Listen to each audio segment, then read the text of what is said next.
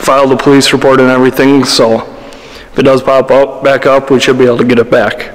But the odds are not very great.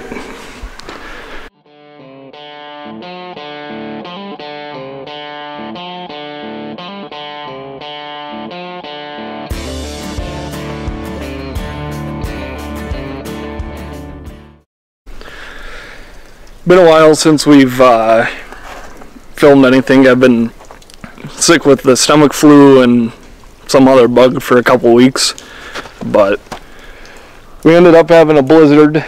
I think you did film some right after that. We had a pretty good blizzard there for a few nights, and I was sicker than a dog, so I couldn't get out to move any snow. I came out on Monday, today's Friday, and the 180, the battery was dead. Tried charging it, wouldn't take a charge, tested, got all the way down to 0%, and then it froze, so the battery's junk now. I couldn't get the battery out because one of the bolts had stripped on the cradle, or whatever you want to call it. So we got to angle grind that off, put the new battery in, try and move some snow. Well, this week, pretty much the whole week, we had construction workers out, and they put in a new garage door. They raised it up so that my white truck can fit in there, so we want to get the loader tractor going today, so then we can clean all the leftover stuff up, do that, probably try and move a little bit of snow. Here, let me put my safety glasses on. Safety squints.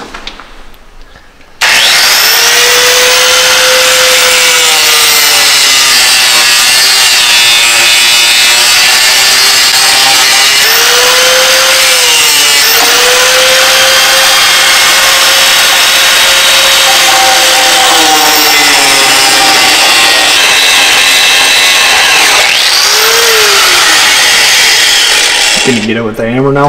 Yeah, I'm wondering. I'm going to take my flashlight out and see. I would think we should be able to, like, at least crack that nut loose. Yeah, I think we should hit it with a hammer. Okay. I'm not saying it'll for sure work, but I think we're close. Sure. So I had Kyle cut that off just because for some reason, all power tools I'm okay with. Angle grinders just really sketch me out, so I had Kyle do it. And we couldn't find a cutoff wheel anywhere, so we had to use a flap disc, but it does the job the same anyway. It just takes a lot longer.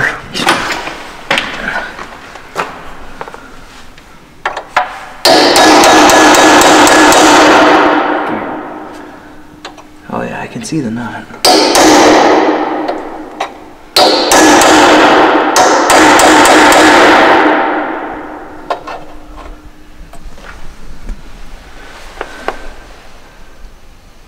I mean, probably keep going. Probably just keep grinding through it, I'd say. I didn't know how much of the nut you had off, if you were able to take the threads out or not.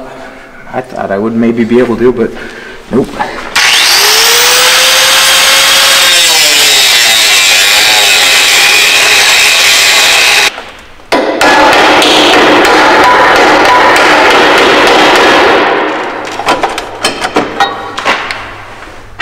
I think the bolt part's actually out. Perfect. I don't think I got that. I've never carried the camera this way. Well, I don't really care. The thing's off. Yep. Well, I'm guessing you guys heard me say that I'm not used to carrying the camera this way. That's because right after Kyle was there and plowed snow and filmed that a little bit, and one of the clips you can see in the background that the camera is sitting on a box in the shed, and I went in there the next Monday or Tuesday. Camera was nowhere to be seen. I had an impact driver that is also nowhere to be seen, and I'm not for sure if it's not in another shed, but my 2-foot torque torque wrench was in there. Jeez. But yeah, all that stuff is gone. So we got broken into, and completely my fault. We got broken into probably 8 years now. We would always lock everything up super tight, and now that my dad's gone, I wasn't as strict on keeping everything locked up.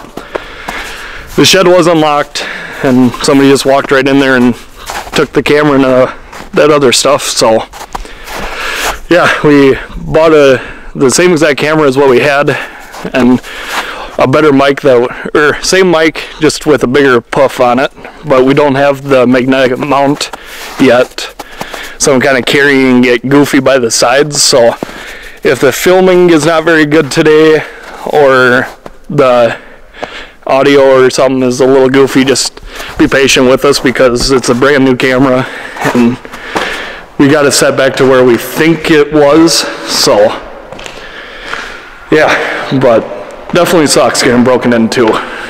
But now we got a keypad on the door, got cameras, and a bunch of motion sensors. So definitely feeling a lot better now than what we did at that time, don't you say? Yeah. Yeah. Prepared next time they come. Yeah. That's not that bad. No, but for one person it is. It's plenty. So they go my way? Yep.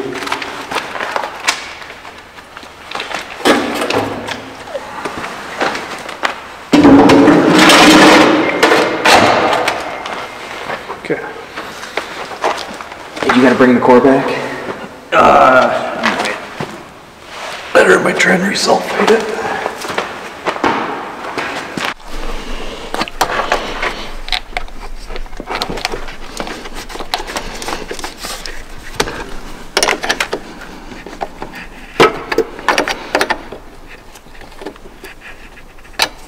Don't want to touch anything metal.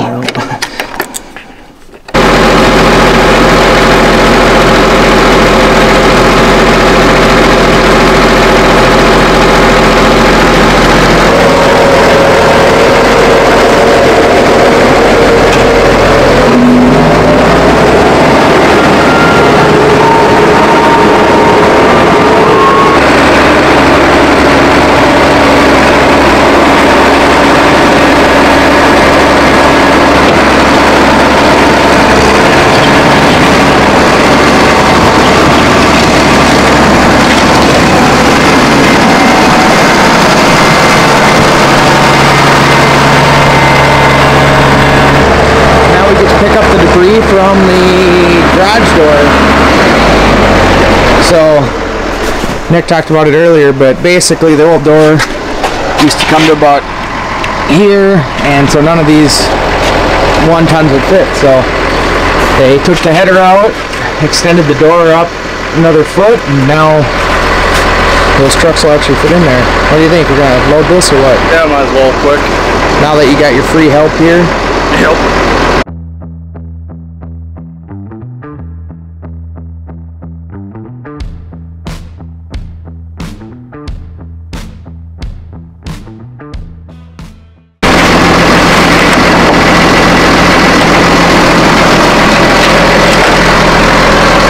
I'm gonna lose a bet. A bunch of it. I'm gonna lose a bet. I thought that'd be sitting here till next year.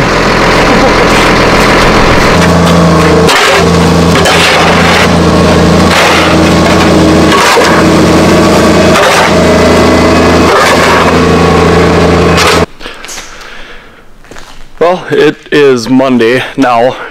I spent my weekend fishing mostly, just because with warm weather coming in, probably wouldn't have any more time to fish anyway. So yeah, waited till Monday. I haven't moved any of the snow out here, but with how warm it's been, it's down drastically. So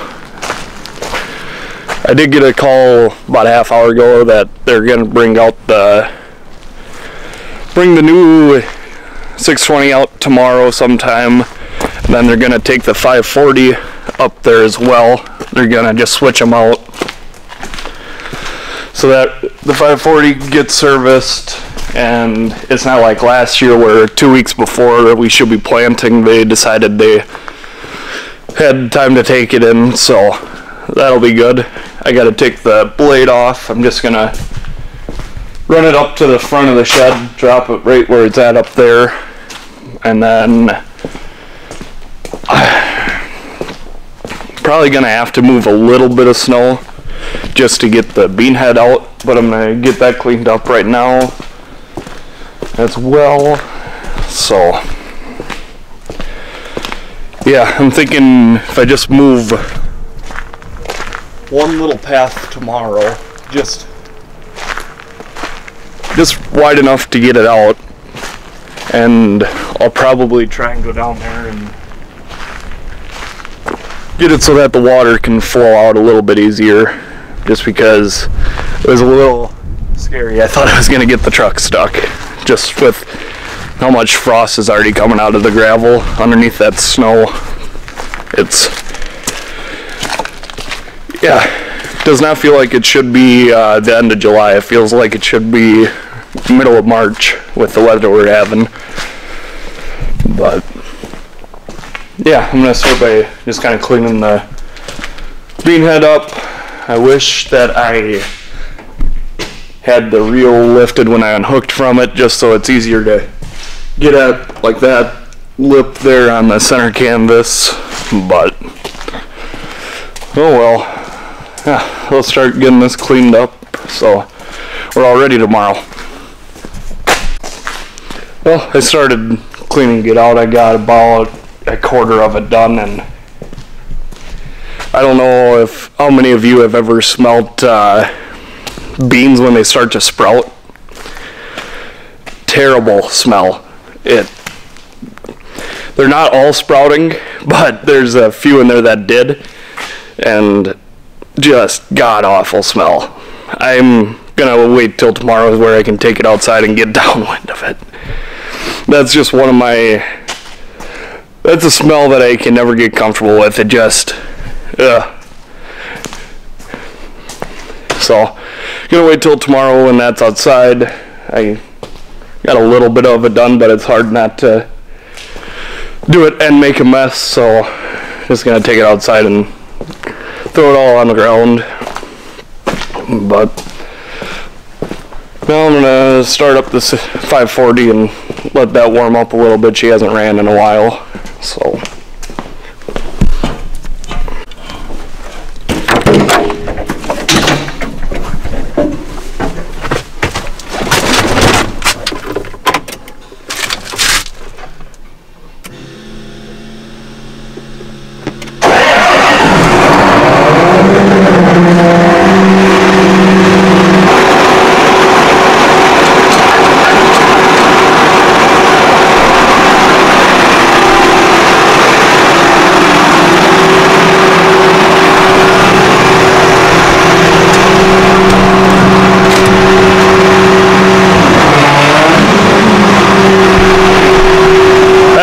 Sound good.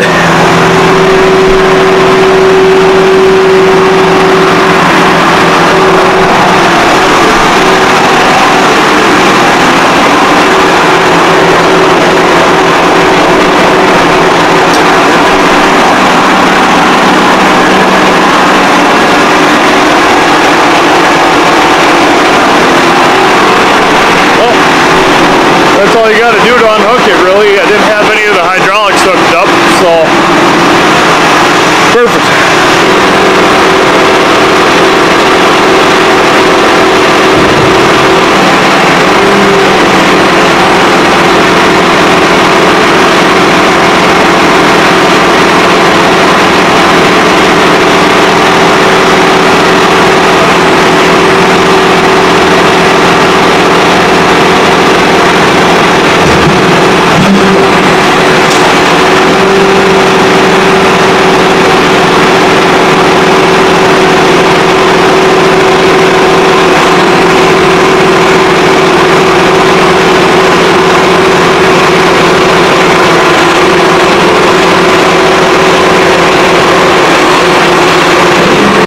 Alrighty, that's detached now. I didn't realize how angled the cylinder is on that. Tomorrow, whenever this comes back, I'll have to hook all the hydraulics up and kind of suck that back in. But no, should be pretty easy tomorrow. Just gotta scoop a little path and get the bean head out, swap quad tracks, and clean that out and put that away for the winter. So should be pretty simple and easy, but I'm guessing that's not the way that that's gonna go. Sadly, but I know it's kind of been a weird video, but with just waiting on people right now, we're waiting on Titans for a little while, and I wanted to go fishing and all that stuff, so yeah, I know it's going to be about a 3-day video, which is hard for the viewers to keep along with, but sorry about that. But we'll talk to you guys tomorrow. Alrighty, it's the next day. Titan's coming with the new quad track. They called and they said they're just leaving Marshall, so I got about 30 minutes. I wasn't able to move any of the snow just because of how it's melted and refroze. It's harder than a rock. So right now what I'm going to try and do with the bean head for now, I'm going to bring the tongue over here, see if I can't just push the front end over by hand and then be able to sneak the 540 out of its sitting spot. It should work just fine, but never know. So let's give that a try. I'm gonna start the 540 so that's warmed up when I decide to head down there and grab it, because they're gonna sit on the road just a mile down the way on the tar, instead of coming down our gravel road where it's a pretty sloppy mess. Alrighty, that went a lot easier than I thought it was gonna. I just put my back on that little piece of metal and it pushed right over, so that was surprising. The old one you could have never done that with. The bearings on those wheels must be a lot better or something, but now I have plenty of room to back out the 540 and get down there so they're not waiting on us.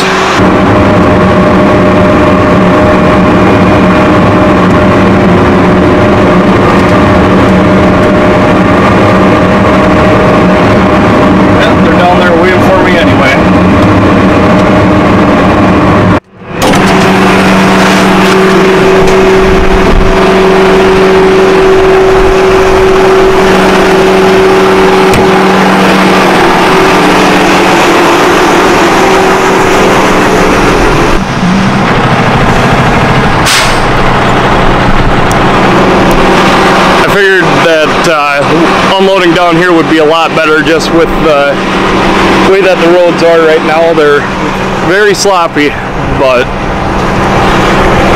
no, I'm glad that this one's finally here, and that this one's heading up to Marshall so early in the year. But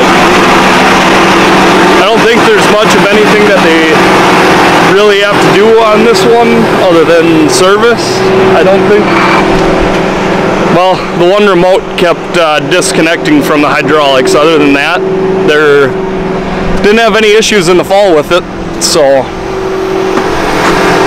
no, this is a good feeling getting the new one and then having your second one heading up for service.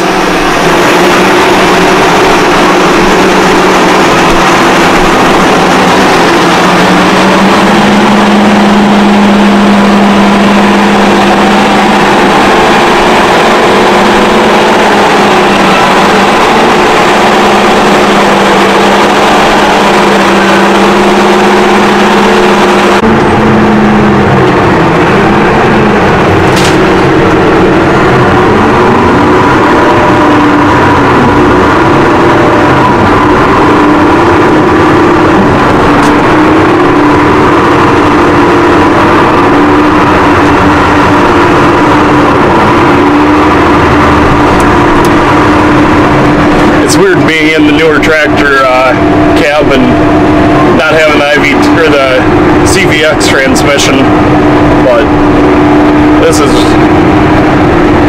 I'm really happy with this. I didn't see any real dents or dings in it at all, so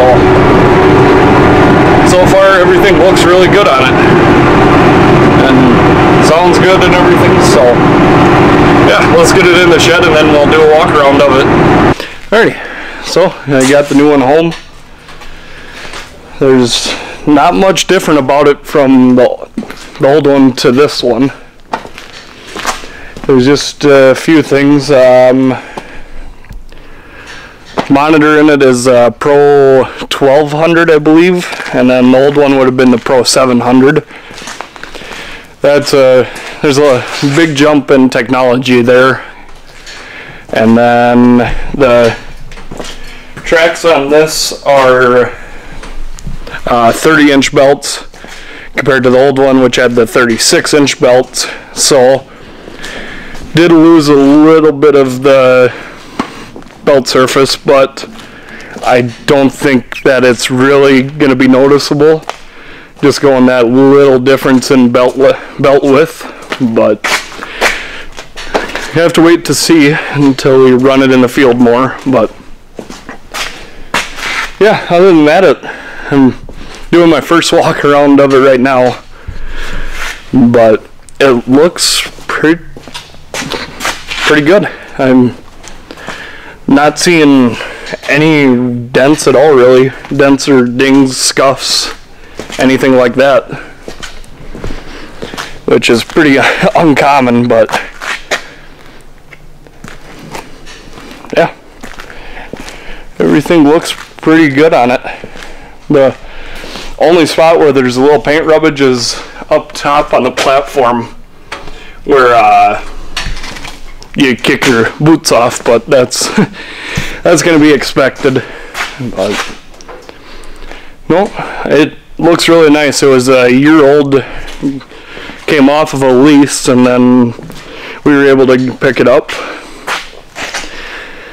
Got just a little over 600 hours on it, so everything should be worked out of its system by now, any flaws or anything like that.